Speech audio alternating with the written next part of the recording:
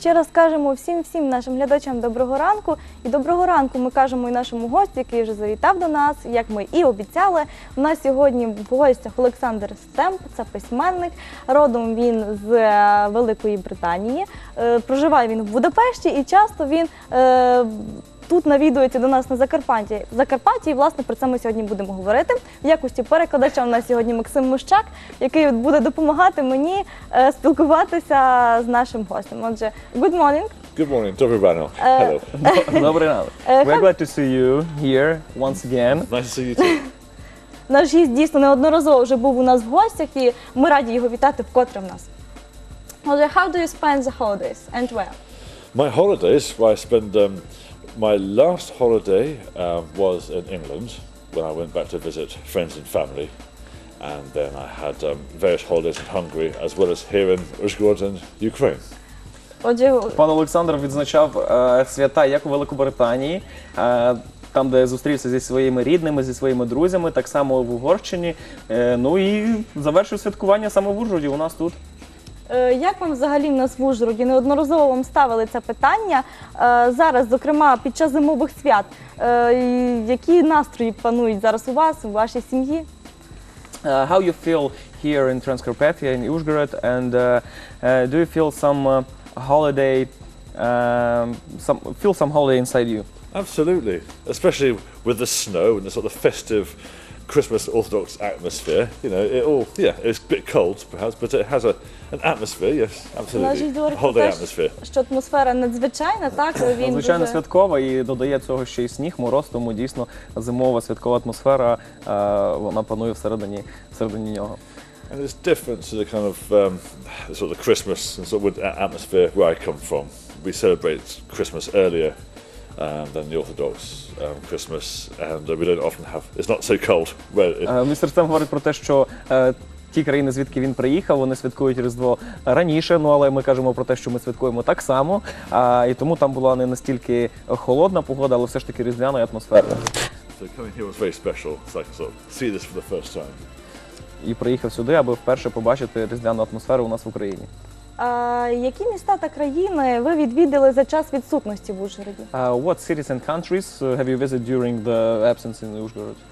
So What cities and countries have you visited for this time? since Cities and countries. I haven't been anywhere. I was in Lviv in November. I went to Lviv University and gave a presentation there, and I was on television there too. We saw you. You saw me, all right. Yes, of course. You talked with our past colleague Maxim. Yes. Містер Стемп говорить про те, що в листопаді місяці він був у Львові, він проводив презентацію у Львівському державному університеті, так само був на телебаченні львівському, і я йому сказав про те, що дійсно ми бачили його в прямому ефірі на ранковому шоу в місті Львові з нашим колегою Максимом Романюком. And then I was in Slovakia and Serbia for journalist matters, of writing matters. Так само відвідав Словаччину, Сербію в журналістських цілях. Ви прийшли до нас не з пустими руками, ви принесли до нас журнал. Що це? Розкажіть, будь ласка, це щоденна газета, журнал чи періодичне видання якесь? Tell us about this magazine, and I saw the information about Uzhgorod, and what is this in few words? Okay, well this is, I contribute and write articles for the Budapest Times, it's an English-speaking Hungarian newspaper. And this is a sort of a light, friendly tourist and impressions article which I wrote about Uzhgorod. Отже, в цьому журналі розміщена стаття, в якій говориться про пам'ятки Ужгорода, і не тільки Ужгорода, а й Закарпаття. About sort of what to do, what to see, where to go, and sort of my general... Що побачити, куди піти, так, і як взагалі провести дозвілля, і спрямована вона на англомовних угорців або тих угорців, котрі знають англійську мову, тому що це є журнал Budapest Times, це є угорський журнал. And how to get here, most important. І як сюди дістатися, як перетнути кордон, та взагалі з якими проблемами або нюансами можна зіткнутися на шляху до міста Ужгород. Ви досить часто буваєте на Закарпатті, ми вже неодноразово про це говорили. Українську мову ви трохи не намагались вчити? You are quite often here in Transcarpathia, but do you try to learn Ukrainian a little bit? Oh, yes, I have made made some effort this time to learn a few words. I got some smiles from the police when I crossed the border when I engaged with them some, few Ukrainian words, and they were happy to receive that. Пан Олександр говорить про те, що так він намагався, він брав декілька уроків, він навіть знає декілька українських слів, і це завжди викликає посмішку в прикордонників та поліціянтів, коли англієць пробує з ними спілкуватися українською мовою. But dealing with journals, learning the Hungarian language, plus 3 children, I have to somehow fit it all in, plus travels. Так само, як і угорську, треба під час подорожі вивчати все-таки мову тих країн, де ти перебуваєш. All takes time. Хоч деякий час. Досить часто, вас не буває вдома досить часто. Як ваша сім'я ставиться до того, що батька немає вдома? You often are somewhere far from your hometown, from your family. How your family think about your work, about your traveling? Do you miss? Do you mean my Your family? family, Yeah. your family, yes. Do they missing you or? Oh, depends on the mood. I think that they accept the fact that my life circumstances found me here. Вони вже So they accept that. Вони вже змирилися з тим, що життя воно знайшло його тут, і він повинен бути десь в далечині від дому і все-таки подорожувати. And this day and age, there's so many flights and travel options to get one side of Europe to the other. It's not so difficult as it once was. Ну і з нашим, як то кажуть, прогресом це не так важко дістатися в якусь точку світу, можна полетіти, і це займе буквально декілька годин. Олександр, нещодавно ви написали книгу про Закарпаття, і один з примірників ви надіслали принцу Чарльзу. Це правда? І яка його була реакція? І чи взагалі ця книга дісталася? You recently wrote a book about Transcarpathia, and we read that one copy you sent to Prince Charles. Is that true? That is true, yes. What was his reaction, and would ever he receive the book or Yes. not? Okay. Well, I mean, Prince Charles receives thousands of letters every day. I sent it in the post, and I wrote him on Facebook, and he replied with a Facebook smiley. Якщо я правильно зрозуміла, то гість говорить про те, що на Фейсбуці, в соцмережах він отримав смайл. Отримав смайлик, так. Тому що I had принц, a Facebook smiley from Prince Charles. принц отримує тисячі листів кожного дня, і пан Олександр відправив цей примірник саме поштою, ну але так само написав йому листа і написав йому до соціальної мережі Facebook, і в Фейсбуці він отримав смайл. Ну, не знаємо, хоча б чи це... якась реакція Хоча б якась є. реакція. This Prince Charles and the Facebook smiley story follows me everywhere in Ukraine. Цей смайлик його тепер супроводжує всюди в Україні. But he's very welcome to contact me, or even contact you at any time, and then to get him here to promote would be an event. That would be an event. Це it will be great. Це було б чудово завітати, аби принц Чарльз завітав саме сюди, запросити його на якусь подію і дійсно показати йому нашу область, наш край. Що вас найбільше приваблює в нашому Ужгороді і взагалі Закарпатті? What attracts you most of all in Uzhhorod and in Transcarpathia region? What attracts me most? Well, there are certain landmarks which I really like from a tourist perspective. I mean, Lake Sinavir has to be my favourite, and there's Mount Hovola. Гість говорить про те, що одним таким з найяскравіших моментів це Синеверське озеро, І гора Говерла. і гора Говерла, яку найбільше. Ну і так само взагалі туристична спрямованість нашого регіону та багато туристичних різних туристичних принад та місць, які можна відвідати. Чи є якісь місця, тут в нас на Закарпатті, які ви ще не відвідали, але в планах вони у вас є? Are there any places that you haven't visited but you have plans to do? In Ukraine? In Ukraine and in Transcarpathia.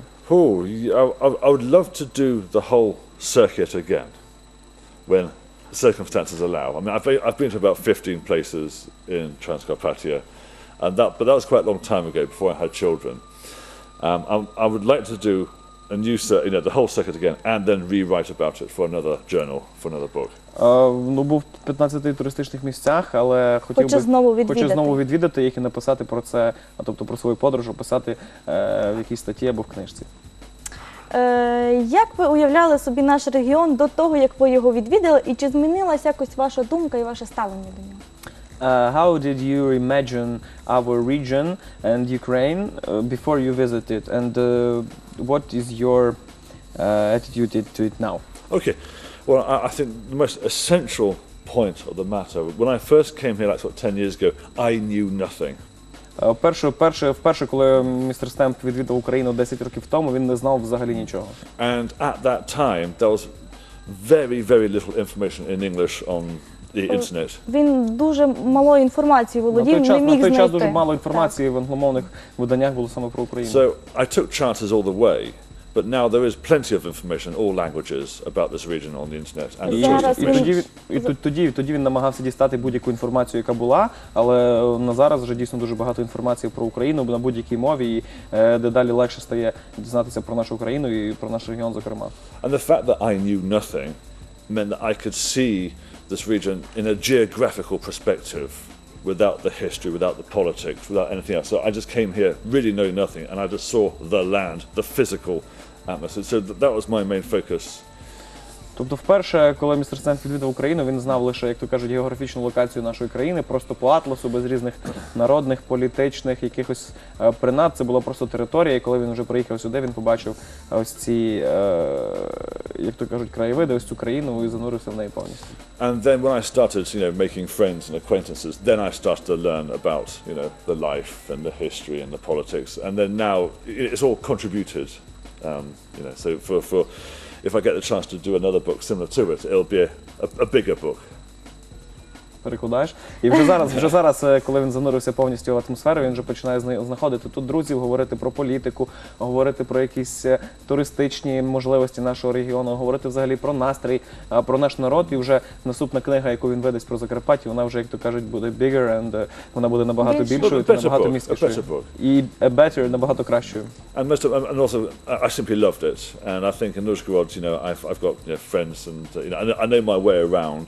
And so I feel very happy here. І Ужгород він любить, і він вже орієнтується, він знайшов тут себе, знайшов друзів, і він дуже щасливий з того, що проживає саме в Ужгороді. So it was meant to be. Okay, but the next question is, what is the main drawback in Transcarpathia for you? Макс питає нашого гостя про основний недолік Закарпаття. The main drawback? I think the transport is a bit slow. But beyond that point, I don't think there are many drawbacks. I think if one can abide with... It's like conditions. I mean, you come to the Carpathians, you abide to certain conditions, whether it's roads or the weather. If you go to the Sahara Desert, you abide to conditions there. If you go to the North Pole or the Amazon forest, you adapt to the conditions. Містер Стемп говорить про те, що, напевно, найбільшою проблемою це все-таки є транспорт, тому що він є занадто повільний, але додає разом з тим, що все-таки, якщо ти приїхав в Карпати, в Закарпаття, ти повинен адаптовуватись до тих умов, котрі є. Якщо ти приїжджаєш в пустелю, в Сахару, ти адаптуєшся до тих умов, які є там. Якщо ти потрапляєш в ліси Амазонки, ти адаптуєшся до тих проблем і до тих взагалі природних умов, які там є. Якщо ти потрапляєш на північний полюс, ти адаптовуєшся до подій, які є там. Тому, якщо ти потрапляєш в Карпати, ти повинен адаптовуватися до того, що є зараз в наш час у нас. Дуже логічно, тому що дійсно дуже багато людей скаржаться, а от пан Стемп дуже влучно про це сказав. Хочу поставити питання. Зараз у зимовий період у нас дуже популярними є гірськолижні курорти. А чи ви взагалі любите зимові види спорту, там катання на лижах чи, можливо, сноуборд? Do you like some winter sports, skiing or snowboarding? Because in our region is quite popular in winter time, some ski resorts, some Absolutely. Absolutely. But coming from England, where we don't have such privileges, I'm very much the beginner in this matter. Містер Стемп говорить про те, що безумовно він є фанатом гірськолижних видів спорту, тому що в Британії, звідки він приїхав, в них немає стільки можливостей, аби побачити сніг. Але я хочу додати від себе, що в принципі ми так само останнім часом не дуже маємо можливість побачити сніг. Ми чомусь схожі. Тому він початківець в цій справі, але дійсно вона йому подобається. I mean, the conditions in England don't always allow that much snow. I mean, we are surrounded by the ocean. But we don't have much snow in our region, because a few years ago we would have a winter such as 5 degrees under zero, a lot of snow, but now you can see that we are very happy to see a little snow clouds and a little... Максим говорить про те, що 5 років назад снігу в нас було багато, але зараз ситуація трохи протилежна і трохи зовсім снігу. І ми радіємо навіть з того, що бачимо якісь снігові хмаринки над нашим містом і, як то кажуть, маємо те, що маємо. Радіємо з того, що маємо. Як довго ви будете тут у нас в Ужгороді залишатися і які у вас плани? How long will you stay for this time and what plans do you have in the future? Right, okay. I confess I leave today, which is a great shame. But I will return, and other engagements, sort of media related, will follow, and then I will return. Наш гість живе сьогоднішнім днем. На превеликий сором, як каже містер Стемп, він живе сьогоднішнім днем, тому він не планує собі в майбутньому якихось поїздок. Тобто, поки він не владнає всі свої справи, поки він буде мати роботу тут, він буде залишатися тут. Тобі є ще якісь питання, Максим, можливо? Тобі легше набагато їх поставити. What can we see and what can we read in future about Uzhgorod or about maybe Ukraine, whole Ukraine? What magazines or maybe books or maybe some relating articles? to me? Yes. Yes. Okay, well, there's an array of Central European magazines which I'm sort of in contact with. In Lviv, this is English Ukrainian magazine called Lviv Today for the English market there. And my article about the Budapest to Lviv train is going to be in there in February. And then there's other magazines, Slovak magazines. I'm trying to get into the Serbian market. So anything that's from this region, I'll send to you, and then you'll see. Максим питав нашого гостя про те, які в майбутньому наш гість хоче писати або статті в журнали публікувати, або чи можливо це книги. Що відповів гість? Наш гість відповів про те, що вже в лютому у Львові в журналі Львів Today, це англомовний журнал, в котрому буде стаття нашого гостя, і так само планується в майбутньому в словацькому журналі стаття про наш регіон. Так само пан Олександр хоче вийти на ринок Сербії, і він нам пообіцяв те, що будь-які матеріали, в австрійський навіть, і будь-які матеріали, котрі будуть стосуватися нашого регіону, він нам обов'язково перейшле, і ми зможемо власноруч переглянути та показати вам. This is great. Я дякую вам, що ви завітали до нас сьогодні, and thank you for your visit. And I hope that in the next time I will not an interpreter. Іванка пообіцяла, що наступного разу вона не буде використовувати перекладача, тобто наступного разу вже вранку на тисі разом з Олександром Стемпом ми будемо обидвоє розмовляти англійською мовою. Я дякую тобі, Максим, що ти допоміг мені налагодити такий зв'язок, допомогти поспілкуватися, допоміг з нашим гостем. А я ж прощаємось з нашим гостем. Дякуємо Максиму. Я ще хочу попросити пана Олександра, чи зможе він попрощатися з нашими гостями українською мовою. Can you say some words to our Ukrainians, to Uzhgorod people in Ukrainian, maybe? Yes, all right. Well, Dobry Ranok, Dobry Den, Na Zdravie. Okay. Okay. See you again. Ось так простими I will рухами. return. Пан Олександр обіцяє, що він повернеться, і бачите, для того, аби вивчити мову, потрібно всього-навсього бажання. Ну а ми вам бажаємо надалі доброго ранку і нагадаємо, що у нас в гостях сьогодні був Олександр Стемп, письменник, краєзнавець, журналіст та й взагалі дуже приємна та цікава людина. А я можу тільки додати від себе, що потрібно вчити мови для того, аби безперешкодно спілкуватися з такими людьми, як Олександр Стемп. Тому що 2016 рік – рік англійської мови в Україні. Так. Отож ми зараз до вас повернемось обов'язково, поки йдемо проводимо гостя. Дочекайтесь нас.